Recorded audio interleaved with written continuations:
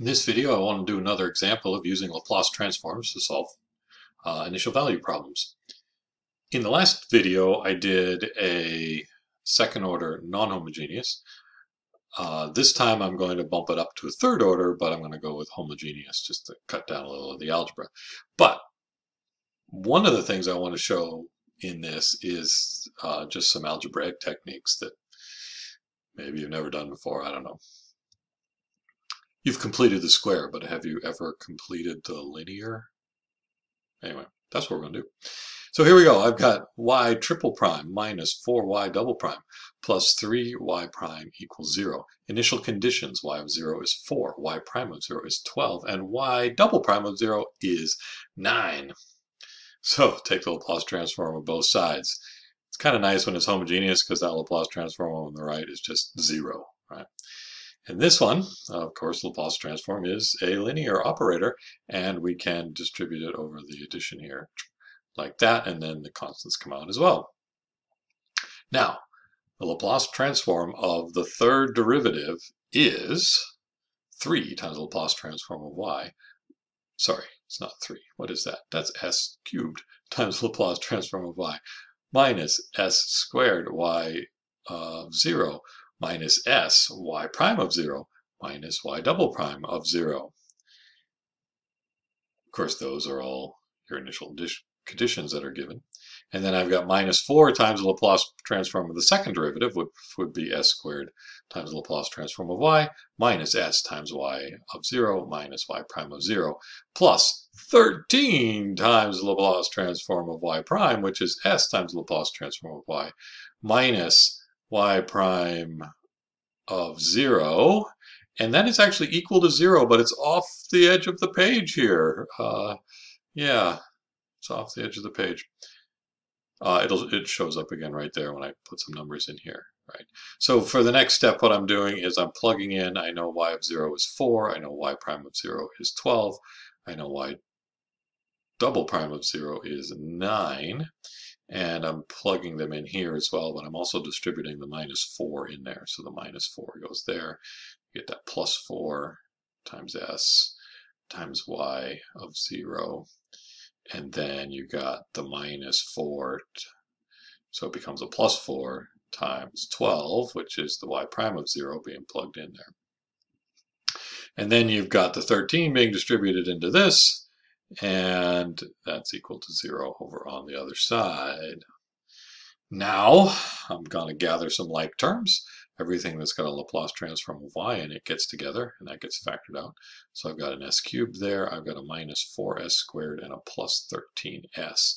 Because the differential equation didn't actually have a y in it, so I don't have just a plain old Laplace transform of y in here, there isn't a constant term that ends up in here. And then everything else that doesn't have a Laplace transform of y is being moved over to the other side. So the minus 4s squared goes over to as a plus 4s squared, and then there's a minus 12s becomes a plus, there's a minus 9 becomes a plus 9, there's a 16s which comes over as a minus 16s, there's a 48 that comes over as a minus 48, and there is a 52 on the negative side, which ends up as a 52 on the positive side when you move it over to the other side of the equation. Gather some like terms there. I got a 4s squared. There's a negative 4s, and the 9 minus 48 plus 52 is a positive 13. All right, and then I'm also going to divide by this stuff, so that ends up in the denominator, and I have now solved for the Laplace transform of y. What I now need to do is to do the inverse Laplace transform of this thing. In order to do that, I need to factor the denominator and factor it further if I can, which s squared minus 4s plus 13, if I do the b squared minus 4ac thing, yeah, b squared minus 4ac is negative, so I don't have any chance of factoring that thing. I can at least factor the s out. And so this thing now I'm going to write as, this is the partial fractions deal, right? I'm going to write it as a over s plus b plus c over s squared minus 4s plus 13. That unfactorable quadratic, I use a linear numerator. Multiply both sides by that denominator, so they just get the numerator on the left side. The s's cancel out, leaving a times that other factor. And when you multiply by this fraction, the denominator here cancels out, leaving just bs plus c times s. I gotta solve for a, b, and c. Here we go. I'm going to plug in different values for s. First, I'm plugging in s equals 0. So on this side, I just get a 13. On this side, I get a 13a plus 0. So a equals 1. Woohoo! Now I'm going to just plug in as simple a numbers as I can here. S equals 1 gives me a 4 minus 4 plus 13 on the left side. It gives me a 1 minus 4 plus 13 times a. I already know a is 1. So that's the 1 minus 4 times 13 times 1 plus 13 times 1. And plug in the 1 in here, I got a b plus c times 1. So I end up with b plus c equals 3. Now I'm going to plug in s equals minus 1. And so on the left-hand side, I got a 4 plus 13. And on the right side, the a is 1, and I got a 1 plus 4 plus 13. So there's that. And negative b plus c times negative 1 right here. So that equation turns into a b minus c equals, gather all those numbers up there, 3. So I got b plus c equals 3 and b minus c equals 3. The only way that's going to happen is if b is equal to 3 and c is equal to 0.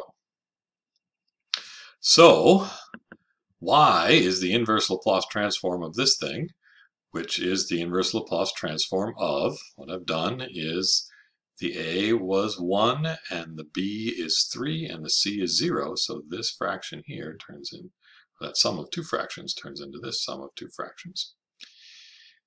And I can split that into two Laplace transforms because the Laplace transform is a linear operator. Actually, this is the inverse Laplace transform, which is also a linear operator, distributes over addition. Okay, this one right here I recognize as the inverse Laplace transform. So this is the Laplace transform of 1, so the inverse Laplace transform would just be a 1 right there. Then there's a question of what the heck am I going to do with the rest of this? Okay, and so coming down here, this is just the same thing as that, just rewrote it. What I see here is this is a quadratic denominator. And quadratic denominators I see in the signs, or potentially there, or here. This is not just an s squared plus 13, which would put you maybe over on this side. It's got that s term in there. So I'm thinking it's going to be like one of these. And I get the feeling I'm going to have to complete the square on the bottom. So that's what I'm going to do next here. Well, first, the Laplace, inverse Laplace transform of 1 over s is 1. And then inside the parentheses there, I'm going to complete the square. So I'm looking at that s squared minus 4s. Take the 4, cut it in half to get 2, square it to get 4. So I want to add 4, but I can't just go adding 4. I'm going to compensate by subtracting 4. And what happens then is that s squared minus 4s plus 4 is s minus 2 squared. I completed the square on the s's, and then the minus 4 and the 13 get together to be 9. So yeah, this is really looking more like these denominators here. The s squared minus a, sorry, the s minus a squared plus b squared. So it looks like the a is going to be 2 and the b is going to be 3. All right. So now looking a little more closely at those two, this one just has a number on the top and this has an s minus a. I don't have either of that. I've got a 3s. So what I'm going to do, on the bottom I completed the square, on the top I'm going to complete the linear. That is, I don't want a 3, I don't want an s here, I want an s minus 2. So I'm going to replace that s by an s minus 2 and compensate. So actually by saying that that's an s minus 2, it's multiplied by 3, so that's actually 3s minus 6. So I'm going to compensate by adding 6. By putting a minus 2 inside the parentheses there, I have subtracted 6 from the top. I will compensate by adding 6 to the top, and then the net result is I added 0. Okay. How's your algebraic agility? So now I can split this up into 2, and I apparently have the wrong number of parentheses here, and I'm not going to Yeah, I am going to let that bother me. So the Laplace transform of the sum, inverse Laplace transform of the sum, is the sum of the inverse Laplace transforms. And one thing I noticed is this 3 kind of slipped out in front, but that's all right. It's multiplied in the numerator, or it's multiplied out in front.